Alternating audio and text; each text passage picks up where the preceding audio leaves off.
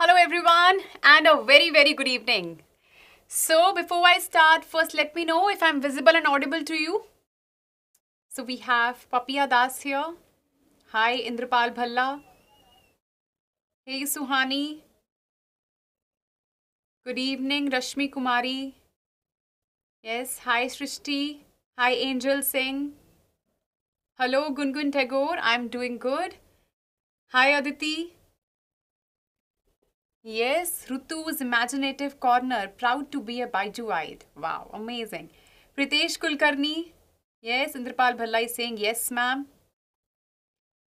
Yes, Suhani, I do remember you. There are students, because I'm also now familiar with the names, because there are students who actually regularly did attending the classes. Gungun Tagore, perfectly visible and audible. Okay. Good evening, Mali Lokesh. Yes, audible. Hi, Abhiditya. Hi, Rishabh Gupta. All right, great. So there is no glitch at all, so we can begin. So my name is Khushbu and a very warm welcome to this session of grade 8th. So today's session is going to be a bit different because today we'll explore everything on direct and inverse proportions while building a mind map for the easy understanding and an easy flow of the entire chapter. So are you all ready? Yes? I am good, Rashmi. Papiya Das is giving a lots of thumbs up. Yes, Rishabh, I know that. I just said I'm familiar with the names now. I know the students who are actually regularly attending the classes. Yes. Vishnu Prasad Sahu, yes, I do remember. Thank you, Angel Singh. Super excited? Yes? Great. All right. So let's dive right in. So today we will not just learn, we will not just solve questions, we will try to visualize the concepts. We will try to understand the entire chapter in a very interesting manner, right? So let's take an example. So here you can see that we have a construction site and you can see a coordinating person over here who is managing the project. His name is Rahil and you can see a residential complex need to be built here and within 10 months of time. So Rahil wants to know that how many managing workers or cost of units are actually required for this construction. So let's help him out. Yes. Thumbs up, not thumbs up, but cold drinks. Yes. Lagging. Papiya, please refresh the screen. Yes. So you know that this chapter, there are two things. Two topics are there. One is direct proportion, one is indirect proportion, right? So first, we are going to discuss each one of them one by one. First, we will start with direct proportion. Yes. Excited? This chapter is included in your syllabus also. Well, it's a very interesting chapter and it's not difficult at all. All right. Now let's go to the construction side. So here you can see one more person and his name over here is, the other person names is Mukesh. So he is basically a senior worker over here.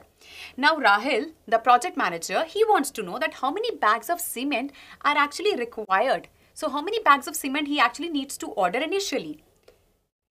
So Mukesh is saying that 100 bags of cement are actually required. And the cost of each cement bag over here is rupees 300. So Rahil wants to know that what is the total cost going to be in that case. So can we help him out? Can you tell me if the cost of one bag is rupees 300 and 100 bags are needed to develop this construction site required then? Yes. Gungun Tagore, BYJU'S is fun with learning. Thank you. Yes, Suhani is saying direct proportion. Right, yes. Vishnu Prasad Sahu, absolutely. Good. That's the right answer. So let's help him out. Let's solve this thing. Correct. All of you are giving the right answer. What will be the cost of 100 bags of cement if cost of one bag is rupees 300? This is the cost for 100 bags, right? 300 times 100, that's going to be rupees 30,000. Absolutely. So you all know how to find this out. Wow. All right. So 1 week has been passed and after 1 week of work, Mukesh, the senior worker, again he has another demand. Now he is saying that we need 200 more bags of cement. But still, this time also, the cost of each bag is again rupees 300. So Rahil says, okay, but what is the cost going to be in that case? So can you tell me? Yes? Correct. This is the answer for the previous one. Absolutely. All of you have given the right answer. So if number of bags are 200 now, what is the cost going to be? Yes, Rutu, correct. That's unitary method, right? All right, so the cost of one bag, correct Nidhi Gaur, that's 60,000. Yes, all of you have given the right answer, right? So if cost of one bag is rupees 300, so for 200 bags it's going to be rupees 300 times 200, that's rupees 60,000, right? So this was easy to understand. Now let's take a quick look of what till now we have discussed. So till now we discussed that cost of one bag is rupees 300, cost of 100 bags is rupees 30,000 and cost of 200 bags was 60,000. So what we can conclude from here is when the number of bags are increasing, the total cost is also increasing, right? And this is what we call directly proportional. Yes. So I can say that here number of bags are directly proportional to the total cost. So if the cost of one bag is constant, that means in that case total cost will be directly proportional to the number of bags, right? But keep this thing in mind, if cost of one bag is constant, then we are saying total cost and the number of bags are in direct proportion, right? So we have taken the example where both the quantities were increasing, right? Now what if we reduce one of the quantity which are in direct proportion? Yes? Correct. Rutu's imaginative corner, right. That's how we actually denote it, right? Yes. So now 3 weeks have passed, right? So after 3 weeks, even the work was going smoothly, right? But suddenly now workers have a demand. Now the senior worker, now again he is demanding for 50 more bags of cement. Again the cost of each bag is same. That's rupees 300. So Rahil wants to know, but first let's decide the cost. Yes, we need to know the cost first. Prashansa, it's giving a loads of thumbs up. Pritesh Kulkarni, Suhani, yes ma'am. Yes, Nidhi Gaur, if one quantity is increasing, the other one is also increasing, right? We discussed that case earlier. Right. So 50 more bags are needed, right? Now let's take a quick look of till now what we discussed. So for cost of one bag, it was rupees 300. Cost is fixed still, right? Cost of 100 bags is going to be rupees 30,000. Cost of 200 bags is going to be rupees 60,000. This is what we got in the previous slides. Cost of 50 bags, that is going to be rupees 15,000. Yes, Neelam, BYJU'S is best in all the teachers. Sorry, I could not read the entire comment. It moves so fast that you can't read everything. Yes. Okay. So cost of 50 bags is rupees 15,000, right? So what we can conclude from here is number of bags, when they are reduced, the cost also get reduced, right? When the cost is 100, the number of bags are 100, cost is 30,000. Number of bags are 200, it is increasing. You see it's 60,000. But now when the number of bags have been reduced to 50, cost also reduces. Yes? As one commodity increases, another one increases at the same rate. Right. That's what direct proportion says. Right. So we can say here is that if the cost of, if the price of one bag is constant, then in that case, total cost will be directly proportional to the number of bags. Right. Now let's get back to the construction side and see what they are doing there. Right, so construction work was going smoothly but one fine day, the contractor accidentally leaves his plan on the floor and his office is quite far from this construction site. But this worker Adil, he came for his help. So he says that, can I get that for you, sir? Rahil says, okay, you take my car. So this person is asking, what's the mileage of your car actually?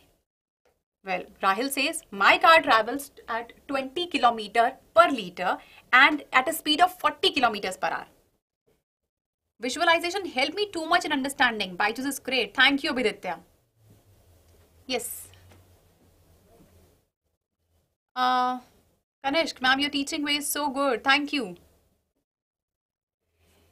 Yes. So all of you have understood till now. See, why we are discussing this case? Because this is another example for direct proportion which we experience every day while traveling or walking, right? So let's solve this problem. Now, Adil says that the distance from the site to the office is actually 30 kilometers, right? So that means he'll have to travel 60 kilometers. Why? Because obviously it's going to be to and fro, right? From office to construction site and construction site to office. It's going to be 60 kilometers. Yes? Alright, so to calculate this, he wants to know that how much petrol would he actually require to travel 60 kilometers. Let's take a quick look at this. So, 1 liter of petrol, in 1 liter of petrol, the car travels 20 kilometers, right? Yes. Harshita has given the answer. Wow, you're too fast, Harshit. Yes. Ma'am, visualize. Thank you. Voice of Pranav. BYJU'S is best because I'm a previous student and I've tried it. I'm glad that you're actually liking it. Yes. So here, in 1 liter of petrol, this car is covering, in 1 liter of petrol, this car is able to cover 20 kilometer distance. With 1.5 liters of petrol, it will cover 30 kilometers. With 3 liters of petrol, it will cover 60 kilometers, right? So what we can see here is that as the distance is increasing, the consumption of petrol will also increase, right? Yes, I hope everybody's understood this. I can see the answers. Yes, answer is correct. That's 3 liters. Yes. By 3, because with 1 liter of petrol, you can cover 20 kilometers. So with 3 liters, you would cover 3 times 20. That's going to be 60 kilometers. Yes, Indrapal Bhalla? Understood? Yeah, shall we move ahead? If it's clear to everyone, quickly you can give us thumbs up in the comment section. Abhiditya, yes ma'am. Prashansa, understood. Mali Lokesh, visualization helps a lot in study. Gungun Tagore, you're my favorite teacher and you're helping me a lot. Thank you. Yes, because they are in direct proportion. Great, so you have understood. Alright. So that means the distance covered and the liter of petrol consumed are in direct proportion if the speed of the car remains constant. Speed is not changing. I can see lots of thumbs up and smileys in the comment section. Great. So everyone has understood this. Right? So just keep one thing in mind that speed was constant in that case. Yes? So from here we can conclude that if two measurable quantities are in direct proportion, then we can say if one quantity is increasing, the other one will also increase and vice versa, right? So the two quantities would be similar in nature. Yes? So let's suppose we have two quantities A and B. They are said to be in direct proportion if A by B is equal to C. This was the formula which somebody was writing in the, yes, Nidhi Gaur. Correct. Only the variables are different. The meaning is same. Ritu's Imaginative Corner, interesting session. Thank you. Yes. Alright. Also, ratio is going to be same. Remember these points. Ratio is going to be same when the quantities are in direct proportion. And here this C is known as the proportionality constant. And how do we represent the quantities which are directly proportional? We write it like this. This symbol over here, this shows that they are directly proportional. I don't like math, but it's favorite because of BYJU'S. Thank you, Abhiditya. Yes. No, Gungun, we do not have Menti today. Yeah, where C is constant. This C over here, Suhani, this is a constant over here. Like I said, we were talking about time, distance and speed, right? Three quantities we considered. So speed was constant there, right? Yes, I hope your doubt is clear now, Suhani. Yes. Savita, ma'am, you're telling this an easy way. No, I'm really happy that you're actually able to understand this. Okay. Now let's take a quick look at the general form of direct variation. Yes. Okay. So if A and B are two quantities, two measurable quantities, they are said to be in direct proportion, right? So we denote them like A by B is equals to A1 by B2 is equals to A2, A1 by B1 is equals to A2 by B2. I'm sorry, this is B1, right? And so on like this. Yes, Suhani, understood. Great. Yes, okay. And in the ratio, how do we represent them? So A is to B is equals to A1 is to B1 is equals to A2 is to B2. Amazing visualization. Thank you. Yes. Previous slide. Okay, let's get back to the previous one. So here we are talking about the two measurable quantities. We say that there will be in direct proportion if one is increasing, so other one is also increasing and vice versa. If one is decreasing, other one will also decrease. That's what direct proportion says, right? And the two quantities will also behave similar in nature. Like here, we're talking about A and B. We're just using some variables instead of proper quantities. They are said to be in direct proportion if A by B is equal to C, and C is known here as proportionality constant. Yes, when you remove this proportionality sign, you have to put a constant over here, right? It's going to be A equal to BC. So C comes here, right? It's like this. And ratio is same. Fantastic teaching, ma'am. Thank you, Suhani. Thank you, Papia. Time, distance, always in direct proportion. It depends. Depends, because in this case, the speed was constant. If speed is not constant, so obviously in that case, it won't be in direct proportion. Understood? Ashi, yes? Okay. Mali, Lokesh, I hope your doubt is clear now. They will not always be in direct proportion. Here, that's why I emphasized on that speed is constant here. That's why time and distance were directly proportional.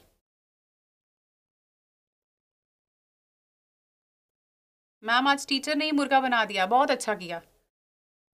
तुम हर class में मुझसे यही पूछ रहे हो, मुर्गा कब बनाओगे? Yes, understood? Understood, Badal? Yeah? Direct relation, yes.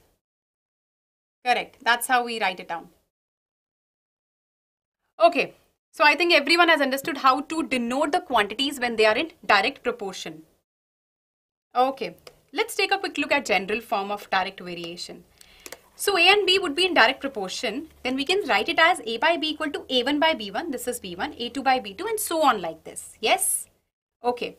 And A is to B equals to A1 is to B1 equals to A2 is to B2. That's how we denote it. Ratio is same. Yes? Crystal clear? Great. So we have understood till now what direct variation is and how do we actually represent it, right? Now let's try out some questions so that you get a better understanding. Great explanation. Thank you, Prashansa. Okay. So if X is directly proportional to Y in the following table, find the value of A. Quickly solve it. I want each one of you to solve it and give your answers in the chat section. Yes? Why? You must have done something, Badal. So, in direct proportional, how do we denote it? A is to B, A1 is to B1, A2 is to B2, right?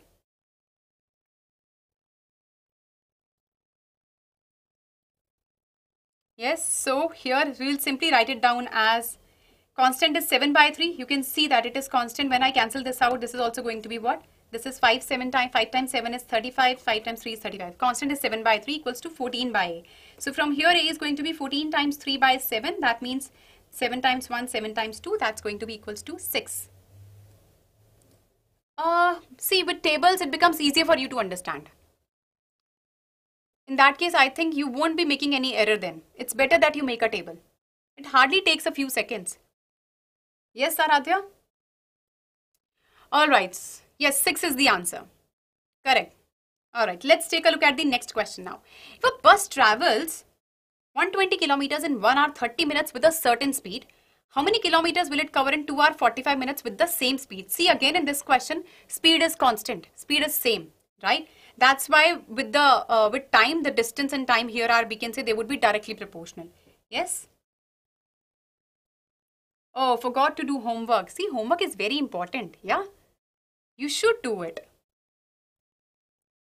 Prashansa, yes, actually you should draw the table. Alright, so first we know that it is in direct proportion. A is to B equals to A1 is to B1 equals to A2 is to B2, right? This is actually what we, that's how we actually represent it. Now let's make a table. So distance traveled in kilometer and time in minutes. So 120 kilometers, it is traveling in 1 hour 30 minutes. What is 1 hour? That is 60 minutes plus 30 minutes. That's going to be 90 minutes. Yes, yes, Prashansa, yes. Suhani finds it easy. Great.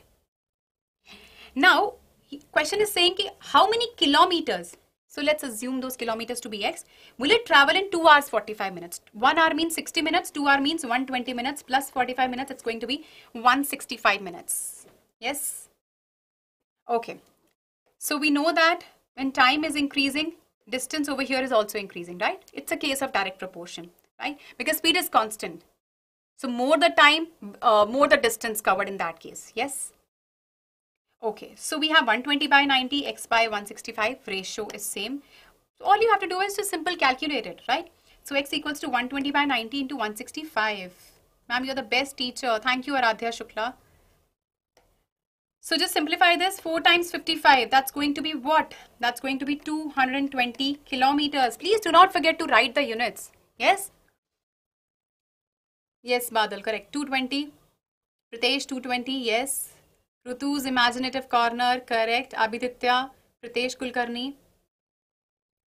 Refresh the screen once. Tree plant. Yes. 220 kilometers, Gungun Tagore, right? Absolutely. This is the answer. Yes. So we all have understood what direct proportion is and how to apply this in the questions, right? We have understood the concept. Yes, I do understand. Yes, Badal. Now let's take a quick look at another thing. So it's a very interesting fact, and I think that all of you should be aware of this. Yes. So take a look at this. This is the map of Karnataka and this is the map of India, right? Now the distance, how we denote that in a map and what is the actual distance. So obviously the distance between two places on a map, if you see, that's going to be directly proportional to the actual distance between the places, right? Let's suppose in Karnataka, if I'm talking about two places, right? So there 1 centimeter denotes 50 kilometer. Whereas if you talk about the map of India, so here 1 centimeter represents 500 kilometers, but we know that this is not the actual distance between the two places. This is how we actually represent them on a map, right? Yes. Factorization, yeah. Okay. Yeah, that's called scaling. Absolutely, right. Thank you, Pragati Paul _06. Alright, so we have understood that how we denote the distances on a map, that's scaling, and how actual distance is proportional with it. Let's take a quick look at this question to understand. Find the actual distance between Bangalore and Delhi, which is at a distance of 5 centimeter on the given map. Indrapal Bhalla, I like maths. Great. Bhavika also wants factorization. Gungun Tagore, you're a great teacher. Because of you, I got full marks in test. Wow, amazing, Gungun. Yes.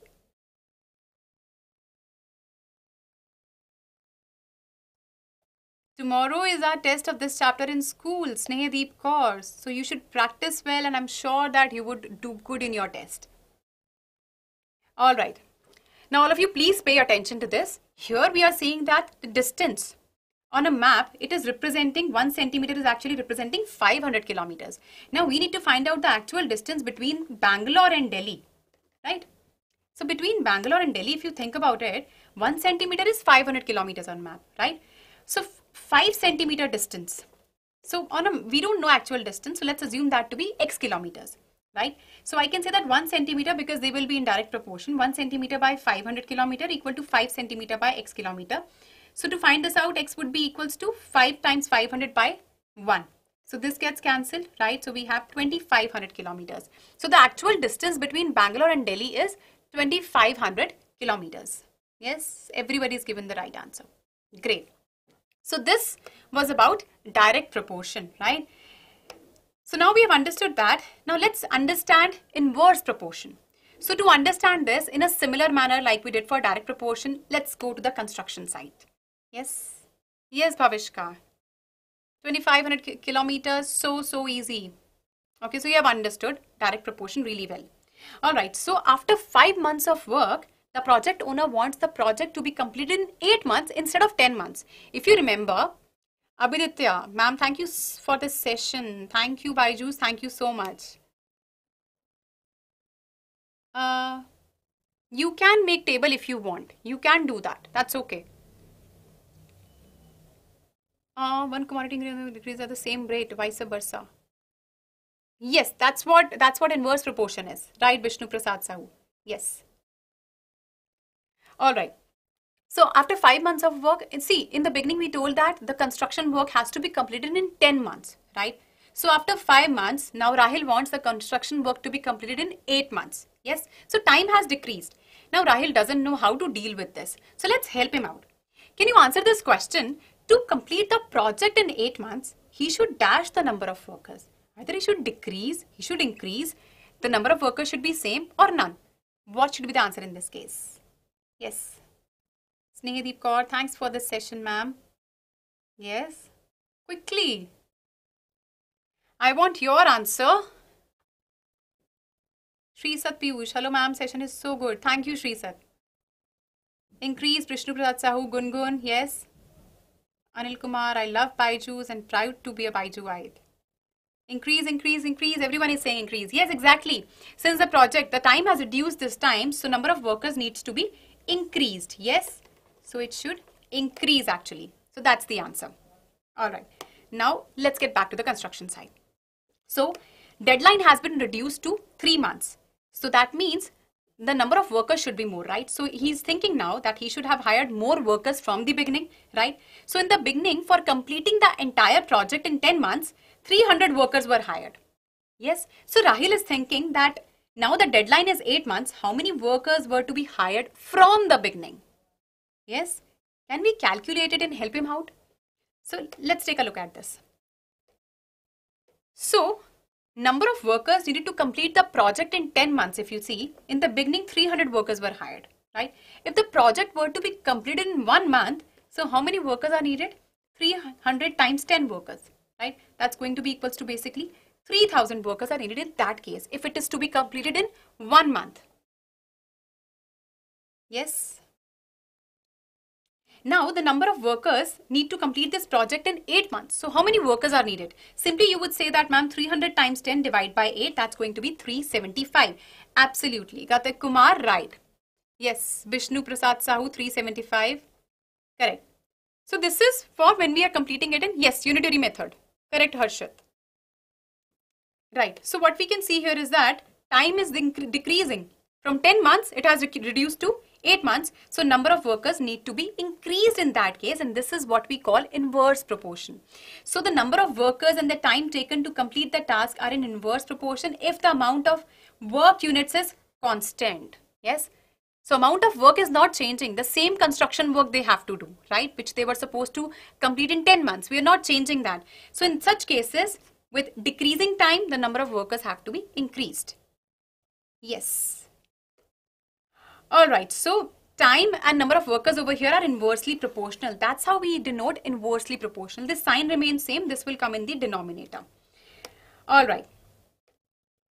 So here we can say that when the value of one quantity is increasing with respect to decrease in other, right? Or vice versa, this is what we say that the quantities are in inverse proportion. That means the two quantities over here are opposite in nature. So take a look at this. Let's suppose we have A and B. These are the two quantities which are in inverse proportion. So I'll say that AB would be equal to C in this case. Yes, that's what I'm showing you. Yes. Snehdip Kaur, ma'am, your teaching is very awesome. Thank you. Express inverse proportions. Yes, Aradhya Shukla. Look at this. So A and B are in inverse proportion. I'll say that AB, if AB is equal to C, right? So ratio is going to be same and this proportionality constant is C over here. So that's how we denote them. We represent them. A is inversely proportional to 1 by B. Yes. Confusion. Sometimes I get confused in direct and inverse proportion. Why? You just need to understand this. Understand the concept. Yep. Alright, so A is inversely proportional to 1 by B. And directly proportional, we denote this way, A is directly proportional to B. That's how we are denoting inversely proportional. Okay, now let's take a quick look at the general form of inverse proportion. So if A and B are said to be inverse proportion, if A multiplied by B is equals to A1 times B1 is equal to A2 times B2 and so on like this. Yes, logic you need to use. Alright, so how do we represent it? A times B equals to A1 times B1 equals to A2 times B2. Right. Understood? Yes. How we are actually denoting it? Pritesh, ma'am, you make maths easy for us. Thank you. Yes. Any doubts till now?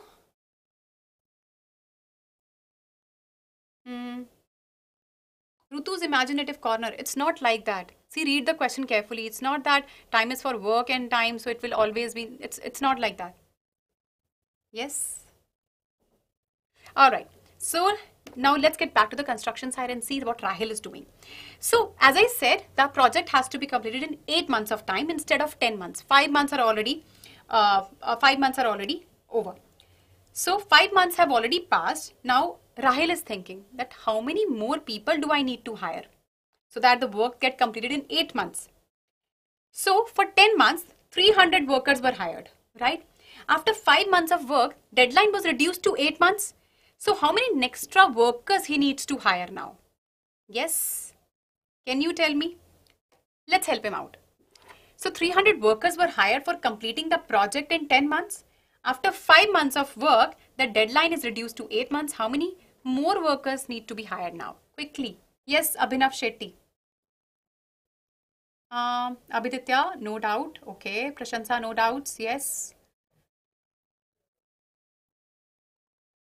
Alright, so here, if you think about it, the project was to be completed in 10 months. 5 months have already passed. So what is the remaining time period? Remaining time period is actually 5 months, right? So number of workers that were hired in the beginning for 10 months, that were 300. So we have 300 workers. So the remaining project was to be completed by 300 workers in 5 months. So let's suppose if they have to complete this work in 1 month, so that means number of workers should be 300 times 5. That's going to be 1500 workers because you have reduced the time. So obviously you would require more workers in that case. Yes? Alright. But now the project has to be completed in 8 months instead of 10 months. 5 months have already passed. So what are the remaining months? Remaining months are 3. And we just said to complete the project in 1 month, how many workers are needed? 300 times 5. So to complete the project in 3 months, we will simply do 300 times 5 divided by 3. That means 500 workers are still needed. But already we have 500 workers are needed, but already we have 300 workers. So simply I'll subtract 300 from 500. So extra workers that we require are 200. Yes. Amrita Mishra, sorry ma'am, late. I thought class will be at 5 p.m. No, it's okay, Amrita. Whatever you have missed, you can watch the recorded session on YouTube. Yes? Yes, tree plant, correct. Rishabh Gupta, you want me to repeat the entire solution? So I'm repeating the entire solution one more time for the ones you haven't understood this. See, if you think about the case that we considered, the project was to be completed in 10 months. Yes? Yes, and 300 workers were hired at the beginning for that work. So 5 months were passed, almost half of the work was done. So 10 months was the total span of time. So after 5 months were still left to complete the project. Yes, and 300 workers Rahil had. So if the workers were to complete the entire project in 1 month, so how many workers would be able to do that? Obviously 300 workers cannot do this work. Yes, because time has reduced. So number of workers in that case should be 300 times 5. Yes. Sneedeep Kaur, I'm repeating once more. Pritesh, I hope everyone has understood till here. Quickly give me thumbs up and smileys in the comments section. Then I'll move to the next slide if you have understood till here. Yes. Rishabh, I have repeated one more time for the ones you haven't understood. Yes, I'm waiting. 200. Okay. Yes, Pritesh is giving lots of thumbs up. Aditi, yes ma'am, clear. Sujit, Abhiditya. Yes, Harshit, tree plant, Prashansa. Cool. So, till now, we just discussed for 1 month, if project has to be completed in 1 month, so we require 300 times 5 workers. Now, the deadline has been changed. The deadline has been changed to 8 months instead of 10 months. 5 months have already passed. How many months are remaining now? 3 months. So if we have to complete the project in 1 month, we require 300 times 5 workers, 1500 workers. If we were to complete this project in 3 months, we will simply divide this 300 times 5 with 3, unitary method. So that means we require 500 workers for this project. But already we have 300 workers, right? So how many more workers, how many extra workers need to be hired? That is 200. Madhul Kumar, full clear. Sneedeep Kaur understood. Tree plant, lots of thumbs up. Kalpesh Kumar, Nigam Kishan Narayan, smileys, thumbs up. You can see. Understood, yes? So everyone has understood this question. This was a little trickier, yeah? But an interesting one. Mali Lukesh, yes. Doubt clear, Sneha? Snehadeep Kaur, sorry. Alright. Now let's get back to the construction side, and now what we can see, 8 months have passed and the construction is completely done. The project is now complete and Rahil is so happy and relieved. And so this is what was about inverse proportion, right? So we have understood what direct proportion is, what inverse proportion is. Gungun Tagore, you make all doubt clear. Thank you, Gungun. Yes, crystal clear. Great, great. Now let's take a quick look at the what we have studied till now. So let's summarize this. So in direct proportion, what we learnt is how we represent this. We represent the quantities like A. We represent the quantities like A is directly proportional to B, right? This is the proportionality sign. So A by B, because the ratio is same, is equals to A1 by B2 equals to A2 by B2. So if one quantity is increasing, other one will also increase. If one quantity is decreasing, other one will also decrease, right? Similarly, in case of inverse proportion, we learned that if we have two quantities, like A is inversely proportional to B, that's how we represent this. So A times B is equals to A1 times B1. So if one quantity is increasing, another one would decrease, and vice versa. So this was about direct and inverse proportion, right? Well, this was the last session for grade 8 math. And I'm sure that all of you have your exams coming up, yes? Right? When do you have your exams, by the way? Questions? Which questions? Yes, Anil Kumar understood. Yes, Pritesh, crystal clear. Great. BYJU'S have great animations with great teachers. Thank you. Yes, last of Feb. Okay. Aradhya, factorization chapter. Exams are going on, Rishabh. 4th March. Gungun Kumari, 11th March. Yes. Amaze Queen, 17th. 14th February. Okay. For some of you, exams are going on. For some of you, exams are really close. Yes. But I'm sure that all of you are done with the entire syllabus. Yeah. So whatever chapters are coming, even if you have missed any of the sessions, you can watch the recorded session on the YouTube, right? Yes, 3rd March. Yeah, last week of Feb. Alright, so practice well, whatever you have in the NCERT, just practice all the questions, including the examples. This is the suggestion that I would give you. Practice all the examples, all the questions from NCERT, and once you're done with that, you can try out a few questions from any of the other reference books just for practice, because see, maths, you will only get better when you practice a lot. Yes? Alright, now I know that some of grade 8 exams are going to start, and for grade 9th also, the exams are really close. Now let me give you a glimpse for grade 9th sessions. So now we are going to do the final revision. So most important questions for exams would be covered in these sessions. So on February 14th, we have a session on physics. February 16th, you have a chemistry session. February 18th, biology session, and February 21st and 23, you have a math session with me. Yes. NCERT exemplar, yes, you can do that. Definitely, you should do it. See, these books are good for practice. Surface areas and volumes, we have already done Snehadeep Kaur, and we divided that that chapter in 2 sessions. You can watch the recorded sessions on YouTube. Yes, for grade 8, this was the last math session. Alright, so this is the new series for grade 9 for their final revision before the exams. So please, all of you, please like, share and subscribe so that you get notifications about the upcoming sessions, and all the very, very best for exams. I'm sure that you would do really well. So I'll see you soon. Take care. Thank you.